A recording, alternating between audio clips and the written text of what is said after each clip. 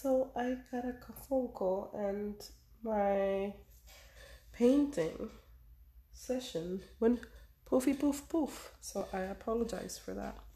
So I am using this Chinese white, and I know a lot of people don't use it, blah blah blah. I use it. Listen, you gotta do what's best for your painting. So I'll say use everything available for you to make your painting work. I'm gonna look for my picture. So with the Chinese white, you see these parts that I kind of just left unpainted. Just gonna go over with it. This is my preference. You don't have to do this. Like I said, I only leave whatever parts white on purpose.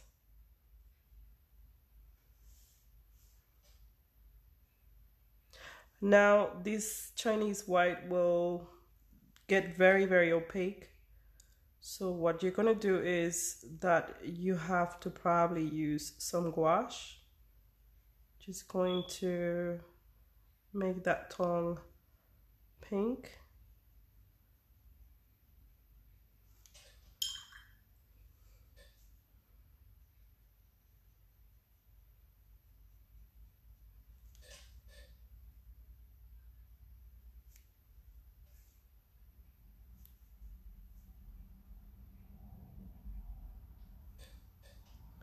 Okay.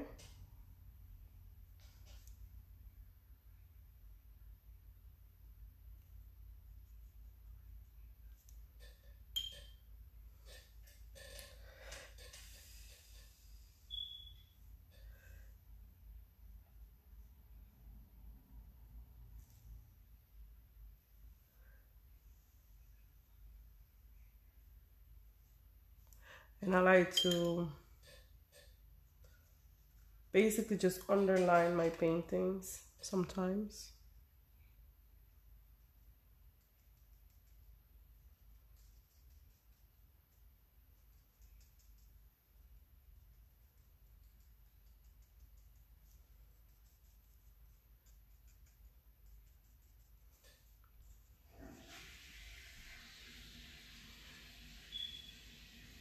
And again, just lifting up where I went through that, I went kind of too much with the pattern.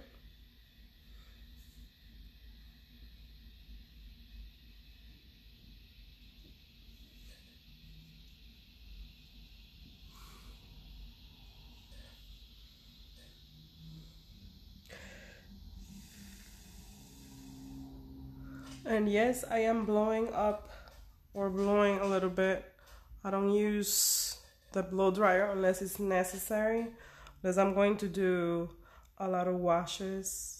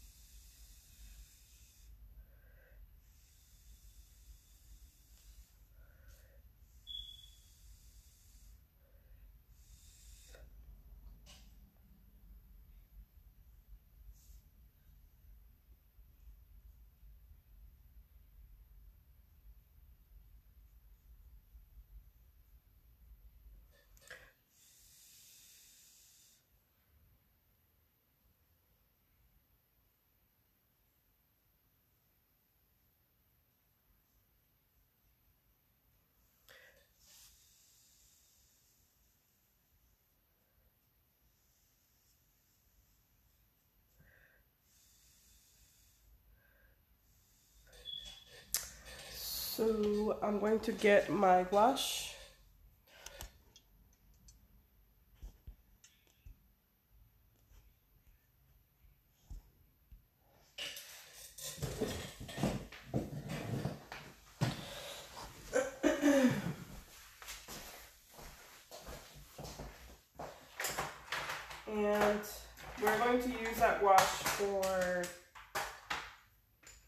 I'm gonna get also my white pencil. We're gonna use the gouache for parts that we can highlight. Okay. Oh my god. I'm tired already. Hey, I'm tired. So I'm getting older, so that's what happens. I'm using Winsor & Newton, okay?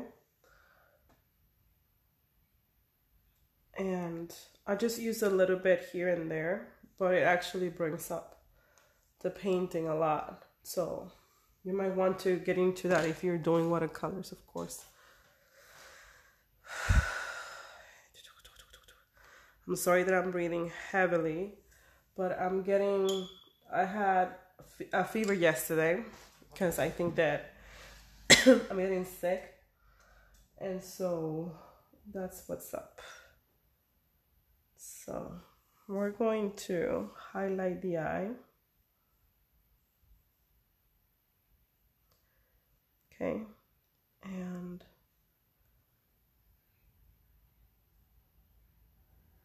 the original doesn't have it, but I always like to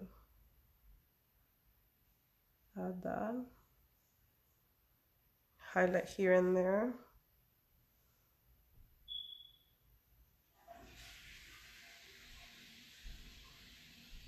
Okay.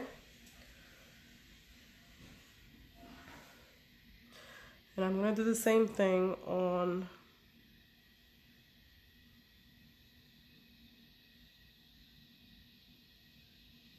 this eye. And I'm also going to add it here and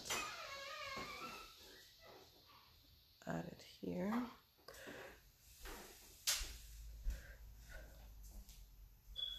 I'm going to use a very bright highlight here on the tongue just to make sure that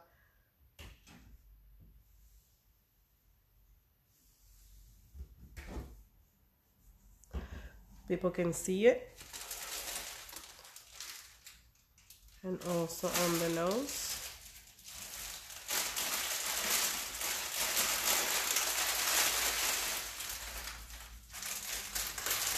What happened? You got the munchies?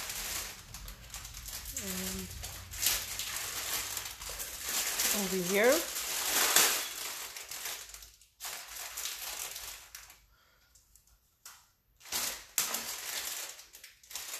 I'm going to be using part on and around the eye.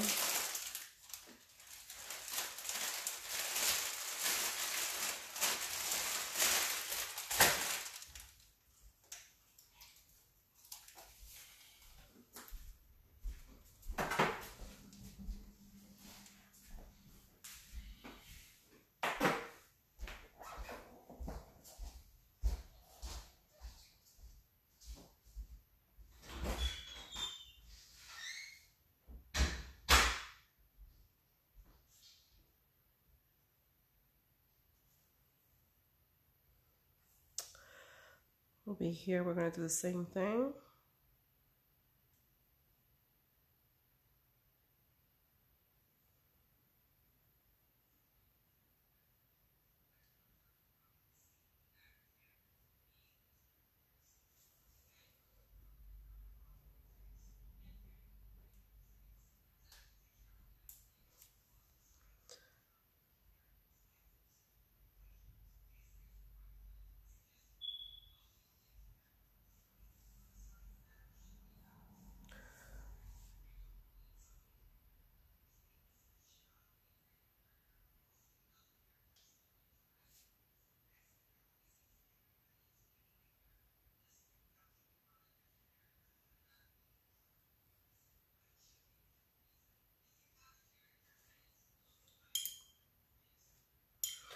Always, I'm sorry, what was that?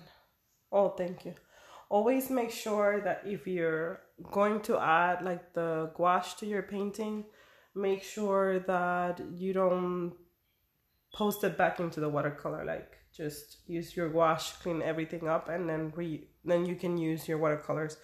Otherwise you'll have a gouache painting. And since we're just adding highlights, we just want to do that. These brushes, I mean, they're great, but they will create a bubble and it can ruin your painting. So always wash for, keep an eye on it, because otherwise it will ruin your painting.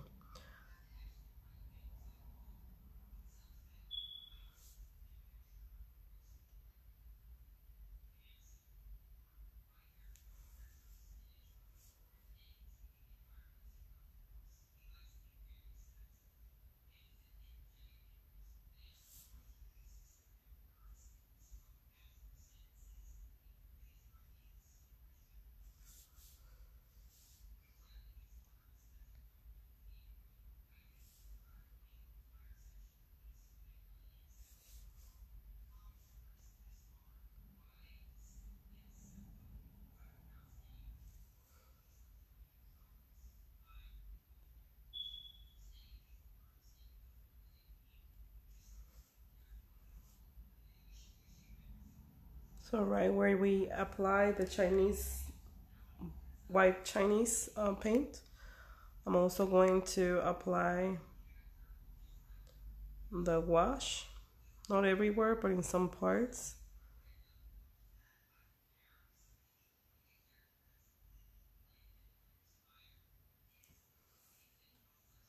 Remember that highlights is basically what makes your drawing or your painting kind of just come alive. And it's basically the last thing that you will do on your artwork. You can definitely, you don't have to use the gouache. You can just finish it up with your watercolor and it will be fine. I just find it that gouache is the perfect match for an artwork, specifically for animals. I mean, you know, some people call it cheating. I say do what you have to do for your artwork to become something that you like. You know, I don't paint. This is not a sales what's it called? I'm not selling the painting. This is for my own love of art. And I feel like if I were to post this in my wall, I want to see something that I like, and so I will try my best to give it my all. So, and the more I feel like the more effort, even if it's just an artwork that is going to be saved for future reference, it is just good to look at, but also you have an idea. If you want to do a painting later on in another medium, you have an idea on how to actually create it. Now, so this part over here, I noticed that we have to keep basically the pattern, because it looks from afar, it looks kind of like too much, a little bit taggy. So I have to put in that other color, which is like, this is like a burnt sepia, I guess. And we're going to also do the same thing here. So basically everything, even though it's hair, it will have the same pattern. It is important because it does look tacky if you see too much, when you see too much highlights, too much of a hair. People say she went crazy on that area. And you just want to, like when you look at a painting, you want to feel relaxed. You don't want to feel pushed. You don't want to feel, yeah, she tried to be better than. This is just for your own, I guess in my case, it's for my own satisfaction. But at the same time, you don't want to be too tacky, because the details can actually throw people off. I mean, that's on my opinion, of course. You do what you gotta do with your own work. So I often, when I see packets of paint like this one, what I do is that I kind of just rub it around, or kind of just share it with the rest of the work, and that actually helps me with the rest of my work. I don't have to worry about the pockets of paint. Like a lot of people, also in watercolors, there's like some dripping here and there, and I really enjoy those. However, they can also run if you stand in your painting, if you're gonna maneuver your painting. So I always kind of just pick it up with my brush and post it somewhere else that it might be needed. Just gonna do a bit of blue, and this is just a watercolorist thing on the eye, and I think we're done. I'm going to do it for the sake of the painting. It really not necessarily you should be doing this. I'm going to lift up because I want people to understand what lifting is. And since even though I'm painting, I'm showing you work, etc., I also like to share my knowledge. I also like to share what I know. So what I'm going to do here is called lifting. And what lifting does, it just creates more depth, specifically with watercolors. And lifting is as follows. Just wetting my brush here. This is a round. This is from Onison as well. This is Onison brush number 11. This is kind of like a flat. Okay. I really don't know if they were made for watercolors. I'm using it with watercolors. They also work great with acrylics. I doubt that they're actually natural. They're basically synthetic. So we're going to lift. I don't know if it's going to show, but I want you guys to see what lifting is. So on this area, let me see if my camera is actually, yeah. So on this area, I'm gonna be lifting here. All right, so very carefully, whatever I lift from the brush, kind of just swipe it off on my napkin, and I do the same thing until I have kind of like that area there, and you can see it looks like a fold now. I use a lot of lifting when I'm doing watercolor flowers, and also to pick up and to kind of just shave off a little bit of sometimes the runs of watercolor. All right, so we're gonna lift here, right? And I think we can lift a little bit on both of the eyes over here on this area.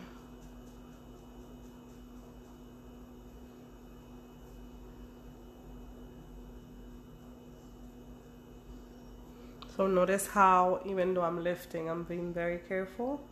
All right, this is not to lift up the entire. I used to lift up everything. So you have to be very careful when you're doing this, you know. And then again on this side.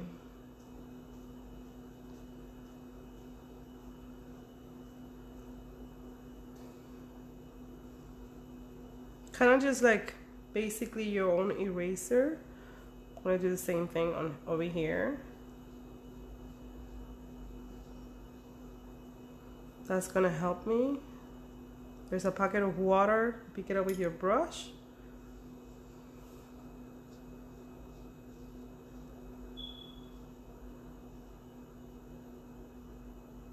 Okay.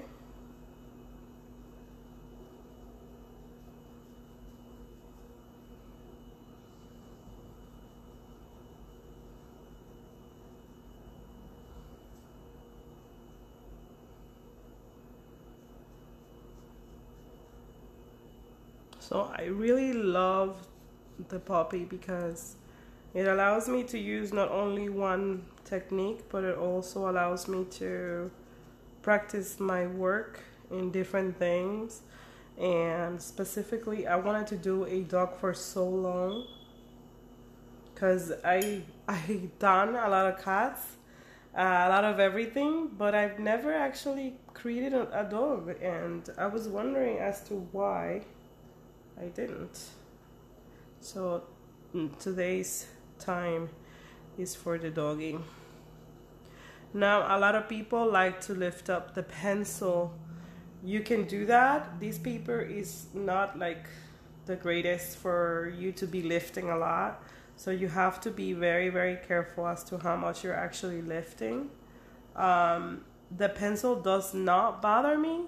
Some people like to erase it after the painting is dry.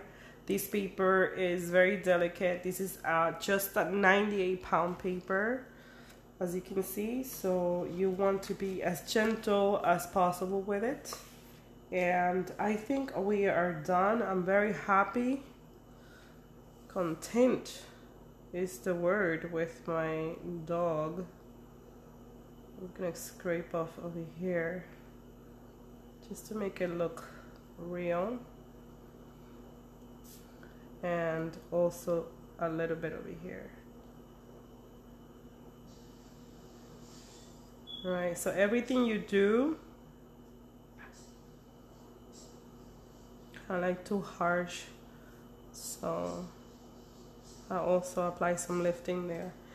So everything you do for your painting, you know, all the efforts that you make for your painting, that will actually allow you to create a better painting. So sometimes, even though I'm a quick painter, I paint pretty fast, it's always good to take your time and to analyze the subject. And then I feel like, you know, take your time, because sometimes not every subject is easy. Sometimes it does takes time, and it does gets complicated as the progress, it gets complicated. So you always take your time. Like I said, you really don't have to do the hair. I feel like I've seen dogs created in a very, very watercolory way, and I really like those styles. I really like people when they do that. But I really wanted to create a dog, because I think I have a cat somewhere in here. So I wanted to do a dog. So it's a dog's time. And what better than a beautiful, cute, old folded, and I don't know, pug. I think they have that personality of being cute, even though their face is kind of ugly to me. But I think that they have their ugly cute, I guess. So I want to thank you for watching this. If you like, you can definitely I was gonna say fast forward, like, you know, those days are past. My Blockbusters days are gone, but you know, I still have in my mind that you can fast forward. You remember when we used to say, can you rewind it? So you can definitely forward back the process and watch it, pause it, analyze it, study it. This is basically free demos, and I do it with all my heart, as much as I love to create it. And that's it. I was gonna do a gouache, but I don't think I have like the stamina anymore. I'm so tired. And I also worked today. My fever is coming back. So I might have to lay down, maybe just drink some tea and call it a night, if I have the stamina, because you know how we are. We want to just eat, breathe, and I guess if we could, eat art. But I think that is gone. If you're interested to know about the materials that I'm using, this is Canson 98-pound paper. This is a mixed media paper, and I, in my opinion, think that this is extremely, and it works well with different watercolors techniques. Even though I have here different watercolor paper underneath, I've done different things. I've scraped it. I have really abused it. And thus far, I'm in love with this paper. This paper, I use it for practice purposes. I really don't use it for my serious paintings, because of the pounds. I feel like perhaps an Fabriano 140, which is a little bit more sturdier, will give it will give the art a little bit more of a high up. I think that for practice, I think that this paper is excellent. The lifting is not that great, as you can see, because it's 98 pounds. It's definitely a mixed media paper, so you can actually work with acrylics. Again, take in consideration the pounds of the paper. It does buckles, but it doesn't bother me. So if you're not looking for something that buckles, this paper is definitely not for you. You might need something like a 300 pound paper, 140. I don't like arcs for some reason. I have bought it several times. I have tried to use it. I just can't. I don't like arcs. I don't know what's going on. You can find arcs everywhere, but I really don't like arcs. My favorite paper, and you might want to try it, is Fabriano Artistico. That's my baby. That's where I resource for. I love that paper. It's very versatile, and I'll definitely recommend you to try it. There's a variation of different papers out there, but for me, Fabriano Artistico is my baby. And I use it in all kinds. I use it in hot press, and I have used it in cold press, and I have grown in love with it. That's my go-to paper. And now, of course, for practice purposes and for like sketching and ideas and stuff like that, I resource to my Canson paper, and it has to be mixed media because I'm really layering this baby. What else I was gonna say? I do use gouache, and gouache is something that is a whole different game. It also wakes up with water, but it's also like the more expensive the gouache gets, or the gouache is, the better the gouache is. You know, art materials are expensive, so you might want to check that. I always tell, if I were to be teaching a class, if I were to be talking to people, I always tell my people to, in the beginning, to get something cheap to practice, to do your mud puddles, to do whatever, and then later on graduate to a more fine or more art grade paper. The same thing with the watercolors. I'm using Koi watercolors. This is like a travel set. These are the colors. These are pan travel set. I have been using also Arteza. These are, I guess, Chinese. I don't know, Asian. I don't know. It doesn't matter. They're very bright. I like them. I've been using Arteza. I actually did my kitty with Arteza, and it came out beautiful. And I guess that graduation will be, I always resource to my beautiful watercolors, which are a little bit pricey, but they're worth the buck. I've been using it for a very, very long time, which is Schminke. And Schminke, I don't know if I'm saying it correctly, Schminke, Schminke, is a very potent, very bright watercolor, and I love Schminke. I love that type of watercolor. When I was gonna say when I was growing up, which is true because I have grown with art. When I was growing into a little bit more serious, I tried Winsor & Newton, and I also tried different. I have also tried Pebeo, Mary's watercolors, which are cheap also.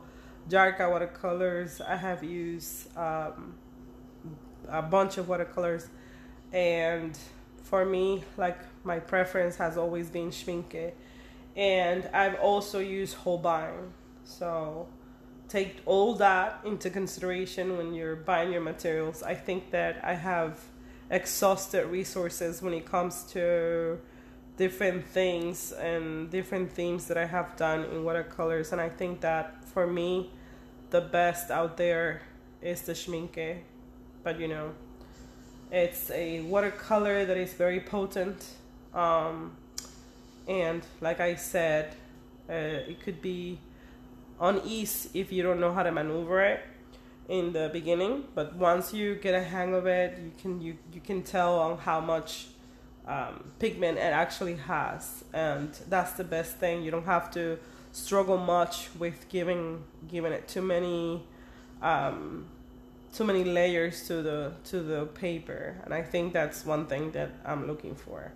I do work in layers. I prefer to work in layers. I think that if I were to start a painting in watercolors and not finish it up with layers or do it just instantly, of course the theme calls for whatever it calls, but things like this I'd rather work in layers because it just is much beautiful, and you can control the amount of watercolor that goes into your paper. And that's it. I hope that I made myself and I explained everything. And I feel like the best part of all for everything that you do, I think, is the want and the passion for it. That has to be, I guess, the goal here, to have passion for something. I think that's the main thing here. So anyways, we're gonna leave with the puppy. If you're interested in more of this broadcast, I guess, more of these free demos, every time I get a chance, every time I'm free, every time I'm not working, I try my best to sit down and explain to y'all how I do my things and how I do my techniques and what I use and all that stuff. Been using watercolors for a very long time. It is not the only medium that I use.